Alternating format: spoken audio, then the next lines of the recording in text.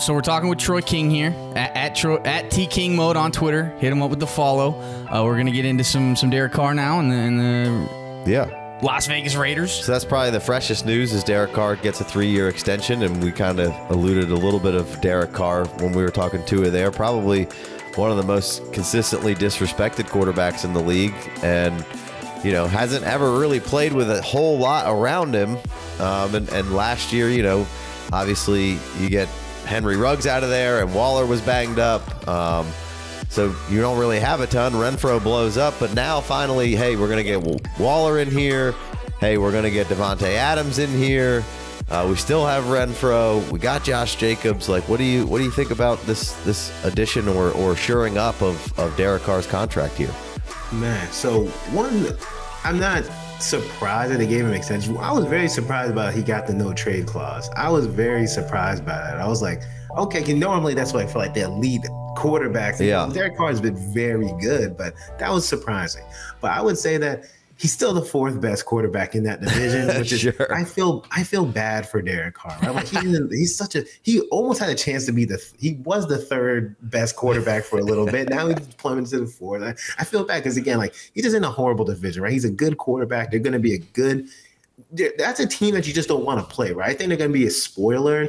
Do they have a chance at a wild card? They have an uphill battle. I feel like for fantasy though, you're going to want, obviously Davante Adams is going to get his. I'm worried about Darren Waller. Like he's going to be more of I think he could still be a mid to back end tight end 1. I think he's just going to be more predictable because Adams is going to eat a huge share of the targets. But Derek Carr himself, I think, and I feel like even with all this, he's still going to be a value, right? Because Derek Carr is not a sexy name. Like, no. I don't care. It doesn't matter what happens. He's getting all these weapons.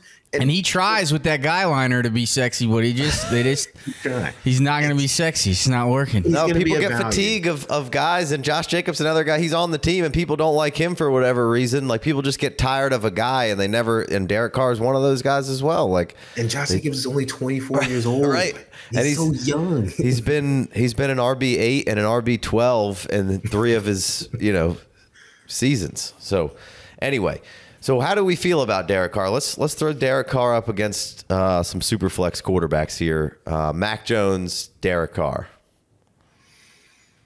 Ooh, I think Derek Carr definitely has more upside. So give me Derek Carr. Agreed. I like it. How about Carr or Tua? I think. Oh, boy. I got to go Carr. I mean, the thing is, like, but here's the thing. With that extension changes everything, right? I feel like that new regime showing confidence. Yeah, exactly. And you already security said, with the studs around him, right? Yeah. Again, Derek Carr, I got to go Derek Carr there. If he wouldn't have gotten Davante, then we could get 2 of the Tyreek nudge. But I think I would have went Tua easy if that were the case. Gotcha. Yeah, and I think if Adams wasn't already had such a nice rapport, boys and at Fresno State, right? With Roommates. Carr, maybe I would be a little bit more concerned that, hey, this might take a minute to kind of kick in, but I don't think we're going to have to be waiting around too long to see the benefit here. Christian Kirk or Derek Carr? We did that one. No, not Christian Kirk. Or sorry, Kirk Cousins. Give me Derek Carr all day over Christian Kirk. No, Kirk Cousins or Derek Carr. Yeah. I guess I gotta go Carr. Man, I think they're to me, they're so similar. It's that Spider-Man meme, right? Yeah, they're like the same quarterback, but I'll say that Carr has just a few extra weapons, like that, and a couple less years on his career. So I'll say Carr. That's a tough. I'll say Carr. I'll go Carr. I like Carr.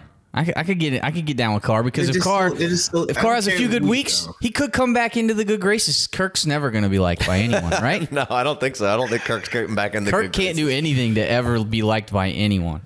He's got to win. Yeah, for sure. If he gets the Vikings a Super Bowl, he'd be forever loved. All right, we got one more? Did I have one on the sheet? Justin Fields or Derek Carr will be one running quarterback. Last time he gave too many running quarterbacks. Got to take a running quarterback in Dynasty. Gave you the cheat code on the 201. Is Carr the same? So Dynasty and redraft answers would be different. Right. Dynasty, absolutely Justin Fields. redraft, give me Carr all day. Yeah. I like it. Yeah. Okay. Sticking with Fields. Can't be out on Fields just yet. I think I might go Carr. Gonna go Carr? I think so. I mean, but here, no. If you're in a dynasty, if you're in a startup, yeah, you're really going to take. No, certainly not. You don't have to. You don't have to.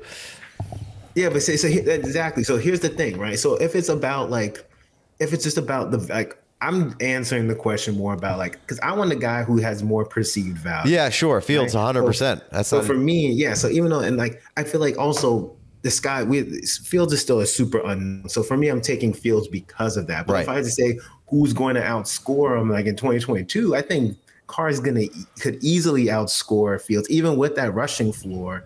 It's right. Because we didn't even see him get unleashed from a rushing standpoint yet. That would be awesome to see that. And that's kind of a cop-out answer, like Carr or Fields. Oh, I'll just pass on Fields and take Carr later. That's kind of what the answer is. Certainly, right? if I would do that too. Right. If that were the case, yeah.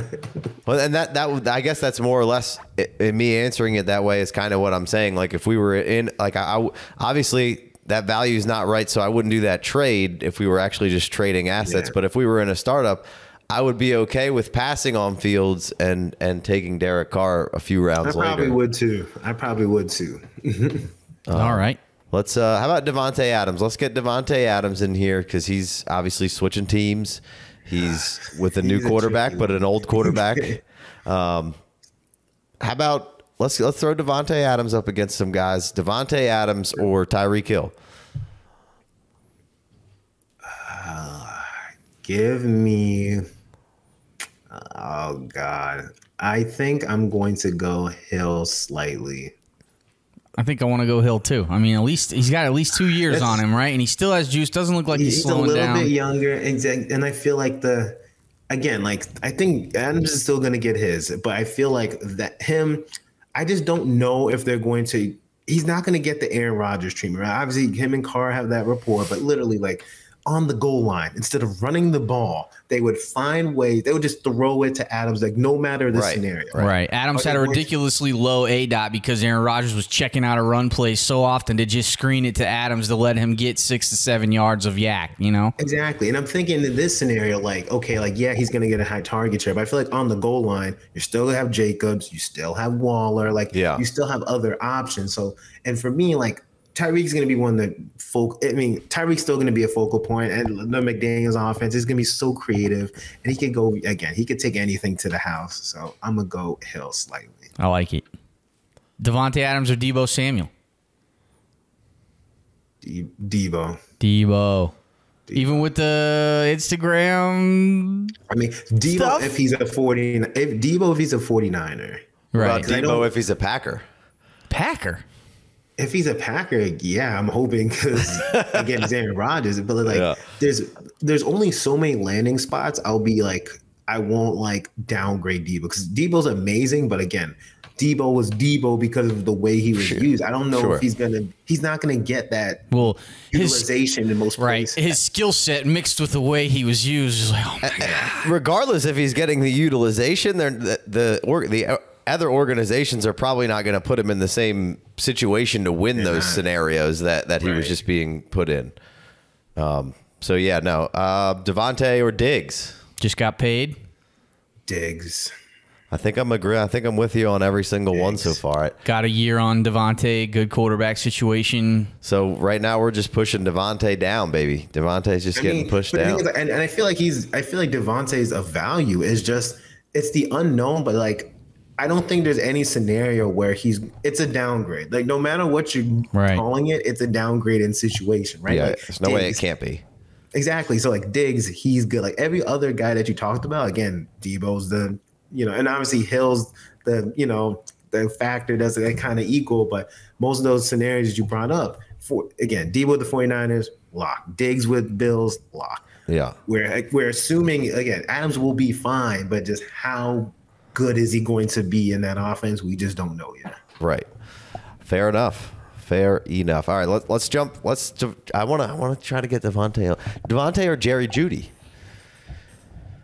Probably Davante. All in right. that case. I just wanted to get one. You where needed a Davante win for won. Davante, I needed a huh? win. I needed a dub. Davante. Let's jump to Darren Waller real quick, because you said that you thought that he was going to fall down to maybe like a mid-tier tight end one, which doesn't take a whole lot, really. It doesn't. But see, I think that, I mean, the Raiders were like mid-pack in pass attempts last year. I think there's enough for him to stay right up near the top 3 or 4 or 2 even of tight end targets, because he's comfortable with Carr. Like, and I never really loved this argument that much, but like, if you watch Raiders games last year, literally the entire team was following Darren Waller around. Like, I don't like, the fact that you add somebody and you think this guy's going to get better because you added somebody that's going to require, more attention. But I mean, I still think that you're going to see 100+ targets for Darren Waller. And I think the quality of target has to improve somewhat. I mean, the way I see it, right? And like, I don't want anyone to think that I just hate Darren Waller all of a sudden. I feel like, but I think last year it was like Darren Waller was like either the number 2 or number 3 in like startups, right? Mm-hmm. Like, I feel like he was always in that range. Right. Now I feel like you can have a debate, right? Like Goedert or Darren Waller. Like, you can make an argument that Goedert is better. To be honest, you could make an argument about Schultz. Yeah, that he re-signed with Dallas. They got rid of Cooper, and it's like Schultz, he was the tight end 3 last year. He was. We talked about it on our show. Like, we're doing it. We said to kind of do whatever you can to get Schultz within reason, because I don't know what the Cowboys are going to do in the draft. Jerry could definitely draft another wide receiver, but I mean, if they don't draft an early wide receiver, like, you got Michael Gallup coming back from an ACL, and you signed James Washington, but you got CeeDee Lamb and Dalton Schultz. I mean, was eaten regardless last year. You put him in that scenario, I think he's just about to soak up targets. Exactly. So it's like Darren Waller or Dalton Schultz.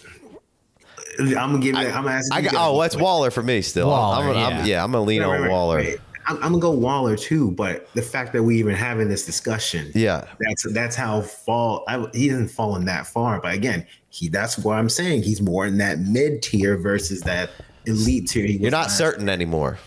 Yeah, exactly. He's 29.5. That's also working in his detriment. Right. But if he's healthy, you're just throwing in Davante though.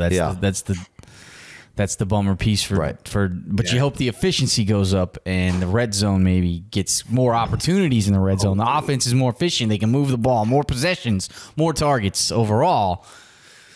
It's a balance, but I think he's going to be a value regardless. So not out on Darren Waller by any means. Would you take Goedert or Waller?